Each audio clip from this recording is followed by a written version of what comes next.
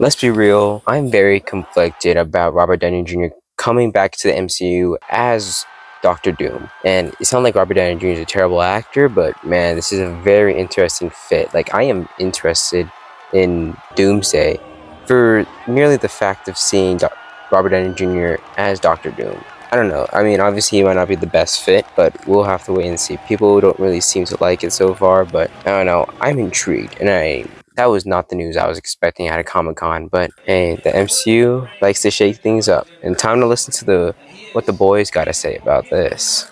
I think it's a pretty almost bad last-minute resort after things with Jonathan Majors and Kang just didn't work out. And it seemed Doctor Doom was the obvious last resort they would do, like, because he's like such a big villain. But I generally think the idea of bringing him back as Robert Downey Jr.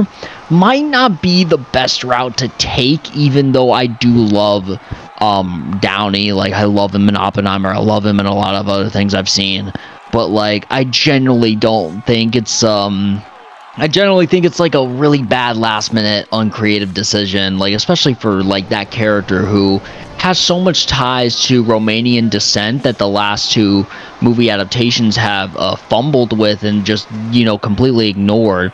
So like, them doing it again and just completely ignoring that part of the character, it just it puts it like it's very off for me. So like, and Downey's probably going to be temporary. Like, this is probably like a variant from the Fantastic Four universe that's going to be in the new movie, but still, like, I almost don't vibe with it, but I'll see how it plays out. Like, I've never been so conflicted on a casting before like that. I am still very, very conflicted. I don't know how to feel about it.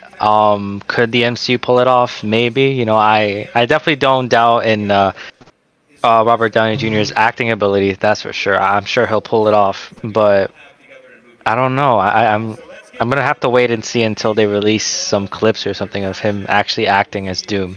I'll say for Robert Downey Jr. again, I think his performance, because he's gonna play Doctor Doom, I think his performance gonna bring more, like, I'll say, like, from Oppenheimer and with a little bit of Tropic Thunder. That is a vibe I can definitely see from Robert Downey Jr. once he's gonna suit up as Doctor Doom, like a more serious acting from Robert Downey Jr. and also bring a lot of emotional part for Doctor Doom. Though the real question is, how long do you think they're gonna have him keep that mask on?